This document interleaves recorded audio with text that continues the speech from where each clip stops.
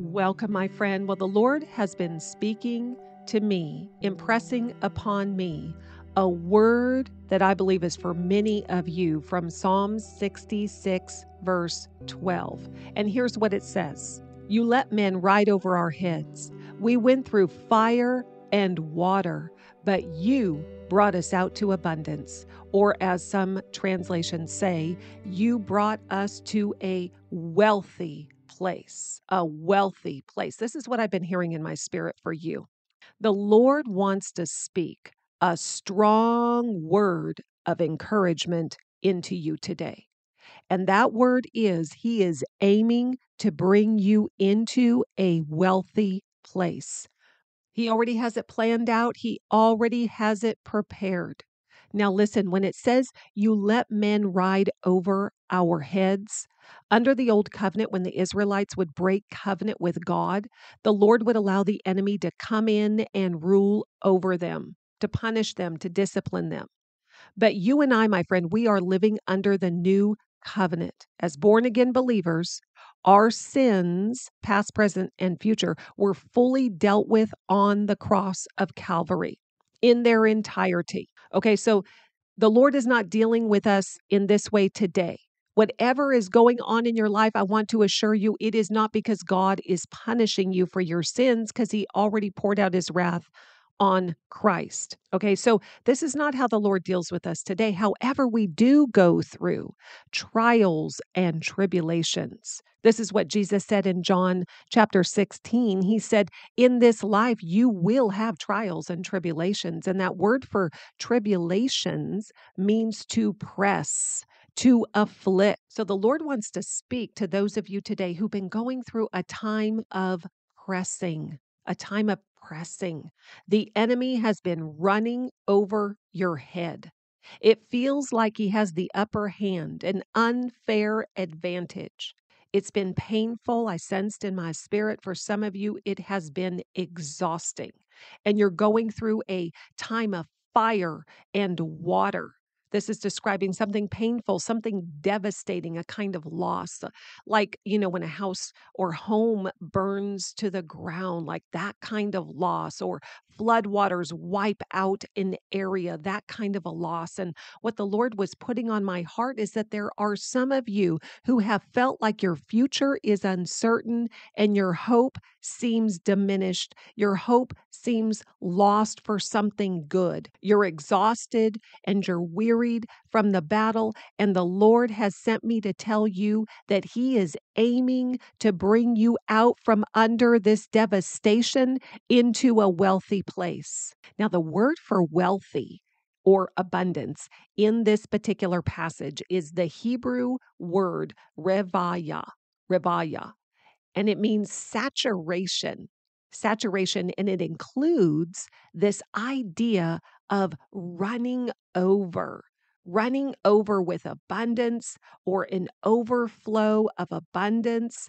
It means wealthy. Now, some of the other translations render this part of the passage this way: We went through fire and water, but then you brought us out and refreshed us. We went through fire and flood, but you brought us to a place with good things. We went through fire and water, yet you brought us out to super abundance. We went through fire and through water. Thou brought us out into a fruitful place. And then the Voice translation renders it this way: We journeyed through dangers, through fire and flood, but you led us finally to a safe place, a land rich and abundant. The Lord sent me here to tell you today that this is your destiny because you're trusting in Him. The landscape of your life will soon look very different. It's going to look so different than what you are standing in right now. So don't you dare hang your head down in resignation to the current conditions, because your God is on the move. And right now, Listen very carefully to me. Right now, He is working behind the scenes in ways that you cannot presently detect. There's a lot more going on than what meets the eye, and He fully intends to bring you, my friend, into a wealthy place. So, in the meantime, you need to protect your heart. You need to fix your mind on things above. Don't allow the enemy to rob you of the promise of God, or listen, or even the joy that God wants to give you right now while you wait. You know, a number of years ago, the Lord gave me a vision of myself standing in the middle of a war zone. In fact, I just shared this at a retreat I was ministering at this last weekend. The Lord had reminded me of it while I was ministering, and I believe He wants me to share it with you today. But I was there in this vision, standing in the middle of a war zone, and all around me was danger and gloom and doom. Like I could literally see bombs going off, and it was just thick clouds and thunderstorms, and it just looked scary and dangerous. Yet, right where I was standing with the Lord, the sun was shining and the grass was green under my feet. It was like we were in this little patch of grass, and the sun, there was like a sunbeam shining right down on us because I was standing with Him, and He had a firm grasp on my wrist. I was holding His hand, but He had a firm grasp on me. And I want you to know today, my friend, that the Lord has a firm grasp on you. He knows that there are moments when your faith fails. He knows it, but He's going to remain faithful to you because He has a firm grasp on you. And I really feel like the Lord wanted me to read this passage to you out of Amos 9:13, and this is from the Message translation, because I believe you can count on this coming. Here's what it says: Yes, indeed, it won't be long now, God's decree. Things are going to happen so fast your head will swim, one thing fast on the heels of the other. You won't be able to keep up. Everything will be happening at once, and everywhere you look, blessings. I want you to trust Him, my friend. I want you to trust Him. And I prophesy over you today, based on the authority of this word, the Lord is bringing you into a wealthy place.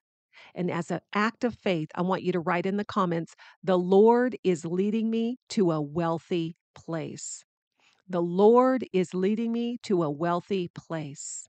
I want you to write that in your journal. I want to encourage you to take Psalm 66:12 and write it in your journal. This is the word the Lord has given me for you today. And listen, if you have not yet subscribed to this channel, I want to invite you to do so now so we can stay connected. And if this has been helpful for you today, please be sure to hit that like button below. This is the word of the Lord for you today, my friend. I pray that it has encouraged your heart, not just with words, but by the Spirit, to bring this prophecy into reality in your life. This is all I have for us today, but I look forward to being back again with you soon. God bless.